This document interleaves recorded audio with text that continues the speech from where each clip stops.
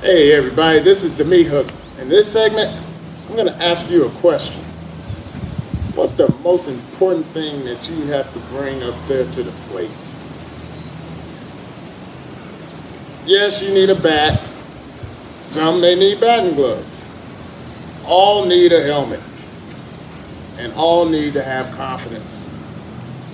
And what is confidence? It's knowing that when you do something, you're going to succeed. And in this case, it's hitting. Hitting's already based on failure.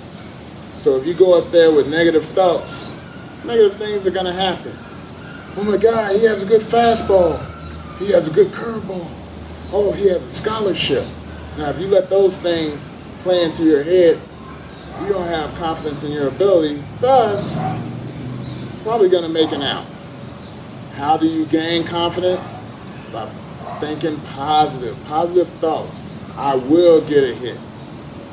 And also, when you prepare and you have a game plan, those are part of the things in baseball. That's what they call baseball IQ, that you have to have the confidence to go up there and be able to do things and have success up there at the plate. I was big on having confidence, maybe a little borderline cocky.